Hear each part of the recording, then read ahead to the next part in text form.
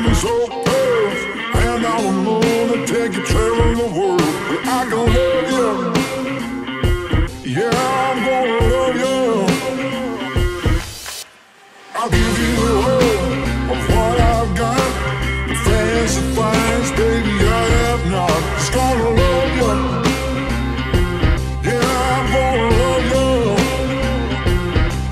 I'm gonna love you, baby, cross my heart and hope to die. Last week on Sailing Ruby Rose, we sailed down the Spanish coast from Cartagena to Alicante.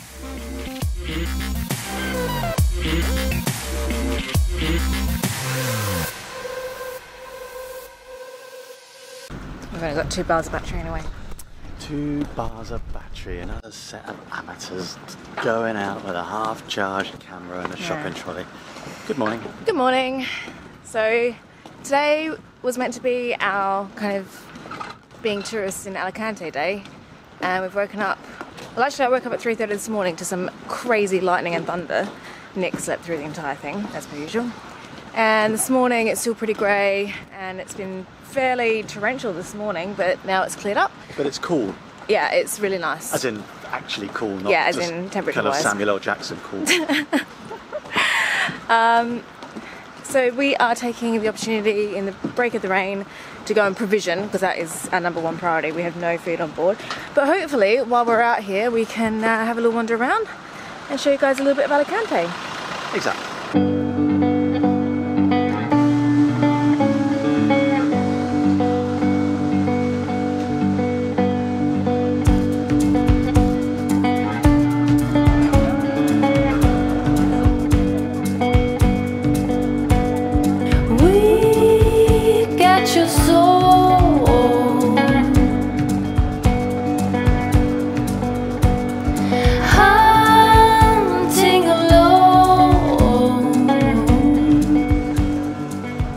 So provisioning is done, and now what are we doing? I think I've got to that Oh, ramen! That looks stage nice. in my life. Step away from the ramen.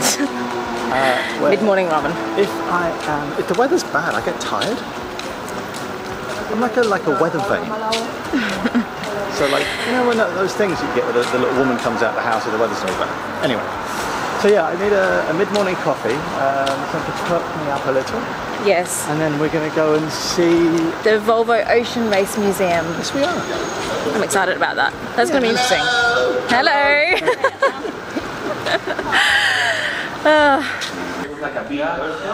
Yesterday I was complaining that it was too hot. Now I'm complaining that I'm too cold. There's no end to my complaining, but it's sweat. So, let's go. We're here. like my childhood on a rainy weekend, we go to a museum.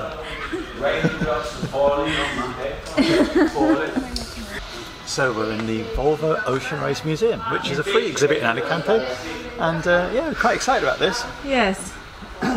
It's free and it's indoors, which at the moment makes me very excited.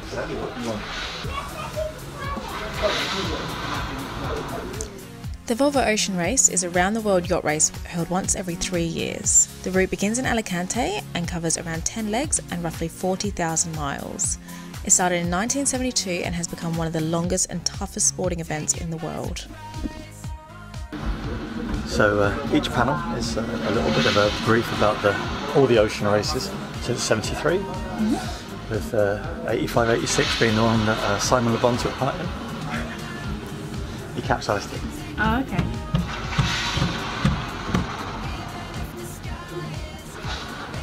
$12,000 miles, wow. Yeah. That's what you call a long keel. Yeah, that is a big old keel on, isn't it? Maximum speed through the water, 42 knots.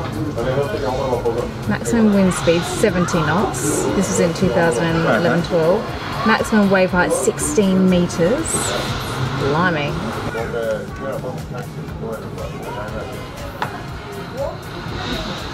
Just pipe cots. No TVs, no bread machines. Any desire to... No. So essentially the water curves around and goes like that. Yeah. Quick speed, and then on this one.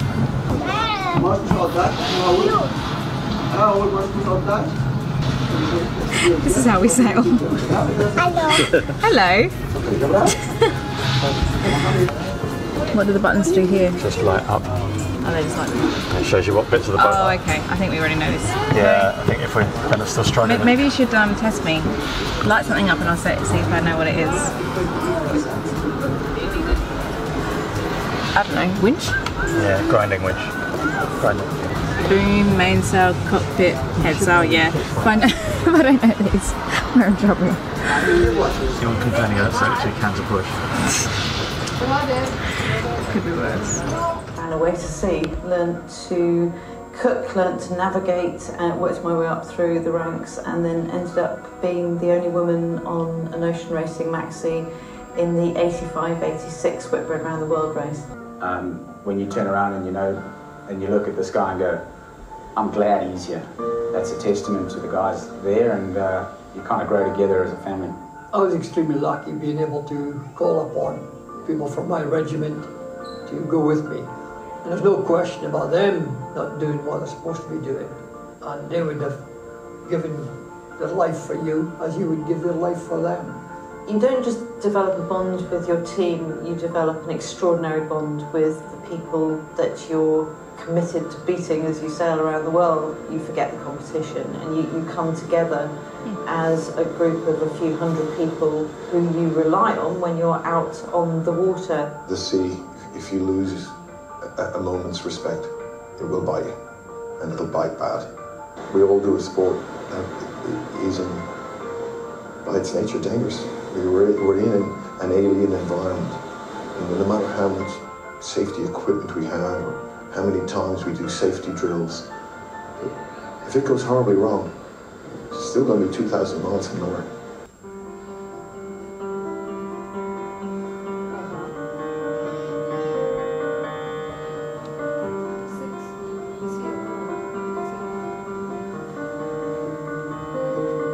It was very, very windy, transatlantic. We were just approaching the sort of continental shelf. Seaway was, was brutal.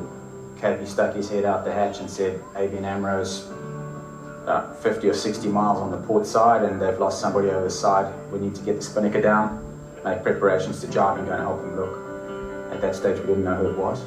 I was in Portsmouth in the hotel and I got this call from our team manager at 3 o'clock in the morning, and I looked at my computer, that's always on at the tracker, and there was a little circle and my heart stopped and I thought, okay, there's only one thing. Oh Christ, who the hell's in the ocean? The boat nosedived, you can feel it inside, sort of heeled a little bit to windward. Obviously the boat stopped, you'd hear the water coming down the deck. Next thing you know, the boat sort of leveled out, the sail was flogging, you could hear that, it was shaking the whole rig in the boat. Seb screamed, man overboard, everybody on deck. Basically just grabbed my harness, threw it on, shot out the hatch and assisted where I could. Came downstairs and my sister was working for the team and they heard, and then my sister said it was Hans. And yeah, it was pretty unreal and unbelievable. The breakfast room didn't really survive very well. There is an unwritten rule, code, law, if you like, of the sea that it's the importance of life, and that if someone goes over the side, you will help, or if something happens to someone, you will help. It's something you don't question, it's just something you do automatically. We were beating into the storm, and every guy in the boat, all we were thinking about is, hopefully whoever went over is going to hang on long enough for the kids to get back and they'll make it. As everyone knows, it didn't work out that way. We got word that Hans Horve had gone over and drowned. They recovered his body, but turned around and continued racing. And I just remember that was a moment where, the whole rest of the way, I know the whole fleet was pretty rocked because Hans was such a dynamic personality, and that's when it hits home. The difference in the amount of wildlife is noticeable just in the very few years that I've been sailing around the world. So I sailed around the world in 85, 86, and the oceans were teeming with life and bird life and sea life. Less So I would say when we sailed around in Maiden in 89-90, and I would also say I think more debris, more pollution. You know, we've seen areas in the ocean where ships have washed out their tanks, which is completely illegal. But I think as humans we actually enjoy that thing of exploration, adventure. Not doing those things is abnormal, but then, I don't know, maybe I'm one of those abnormal people that did a few Volvo Ocean Races, I don't know. It's not like the America's Cup or the Olympics. Every guy looking at every other team knows that that guy will be there for me if I need him. It's Maiden. I am defined by those experiences, and I'll be eternally grateful, and it will be an eternal highlight of my entire life. Dramatic as that sounds. That was excellent. Do you know what? I've been into a lot more. Yeah. Fascinating. It's dark and I have to get there to see. I've been in a lot more museums that you've had to pay for that are a lot worse than that. Absolutely, that was really interesting. The free museum, that was pretty cool. That was excellent. Highly recommend it to anyone who has an interest in sailing. And it's starting to brighten up a bit outside. Yeah, there you go. So this is Sunday morning flea market in Alicante.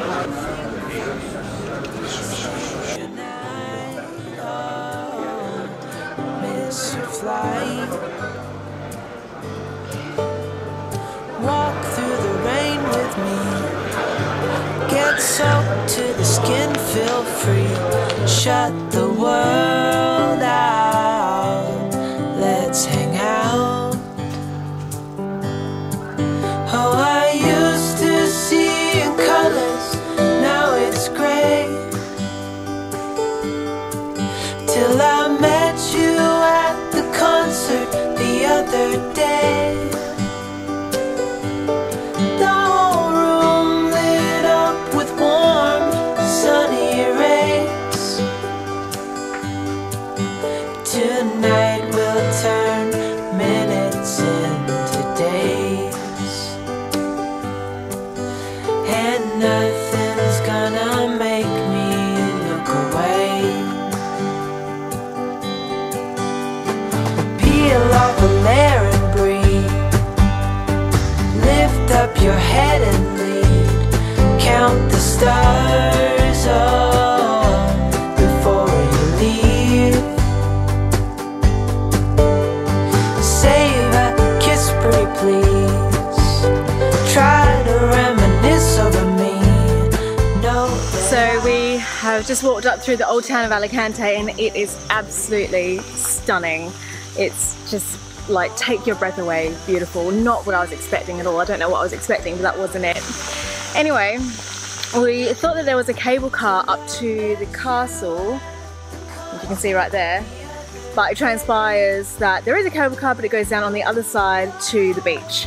So we're going to stop here and just soak up the incredible views. I mean, look at that. It is just absolutely stunning. Sorry, I think I'm out of focus. Here we go, I'm back. But here again tomorrow, then we'll head up to the castle. And if not, then we'll be sailing, which is also exciting.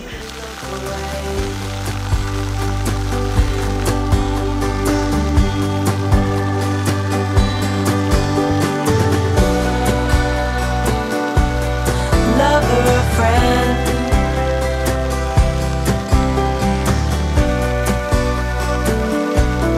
Real or pretend.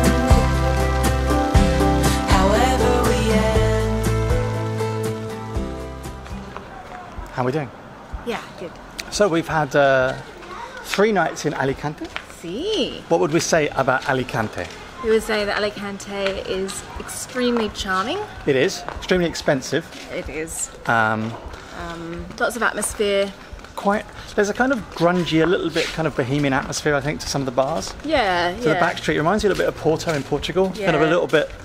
But a lot of it's quite upmarket as well. There's lots of like upmarket. Yeah. It's at the front, and you go back. It's kind of a It's bit very grungy. beautiful. Very beautiful. So yeah, overall, We I very like much it. Glad we stopped. Yeah. So onwards tomorrow to towards Valencia. Towards Valencia, towards the end of our sailing season. No, do you know what? I think it's always good to come to the end of a sailing season and go, didn't we have a brilliant sailing season? Yeah. You know, if you're like, thank Christ for that, I just want to get off the boat, buy an RV, adopt a rescue dog, and live in the woods. That would probably indicate that sailing hadn't been a particularly good, but we had a really good season. Yeah. We've covered some amazing amount of miles. I was trying to work out the number of countries that we've seen sailing this season. So from the States to the Bahamas to Bermuda to the Azores, Portugal, Spain. Yeah. Yeah. So yeah, been amazing. And this is kind of like a lovely counterbalance to the kind of beauty but yet kind of culturally different Caribbean islands. Absolutely. Yep. Yeah, we've had a very varied year, haven't we? Although all I would say is I am kind of hankering to get back to the Caribbean. I keep going on about this.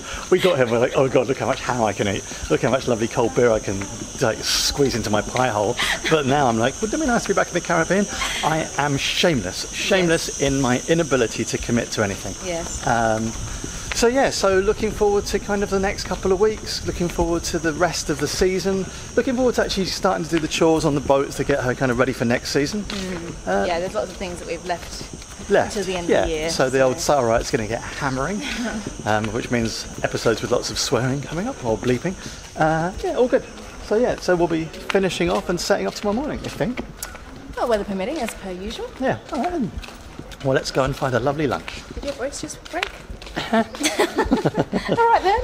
Goodbye. Okay then, Pluto, it's time to go. Goodbye. Thank you so much for watching this week's video. If you like what we do and you want to see what we do every week, then please hit that subscribe button.